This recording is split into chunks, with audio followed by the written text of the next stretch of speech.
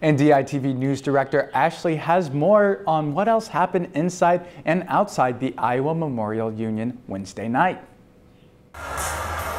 People are filling up seats here in the IMU main lounge as they wait to see Matt Walsh speak.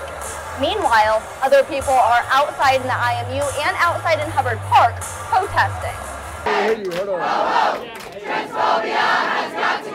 Protesters lined up alongside Walsh's lecture attendees, shouting chants and holding up signs.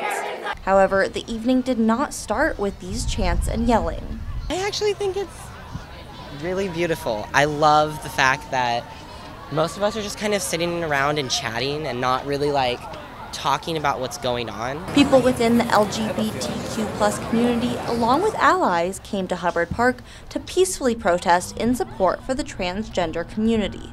I just personally felt like a little guilty just kind of watching everything happen around me while I never engaged in it. I'm here and I'm actively supporting for it. However, once attendees for the lecture started showing up, the chants began.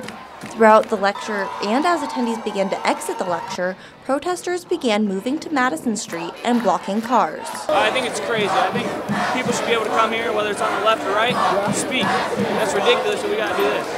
That's not peaceful. I can't get out. Protesters continued to chant in opposition to Walsh, along with messages of support for the transgender community. Band members even came out to play along and start some chants and songs. The main takeaway, I think, is this is a celebration of love and that you matter, and it'll be okay. Hopefully it'll get better, and we'll continue to voice our opinion, and they might try to shut us down, but they won't silence us. I really hope that all the members, the YF members, and other people in Matt Walsh realize that we're not going anywhere anytime soon. From the IMU main lounge, this is Ashley Weil, DITV.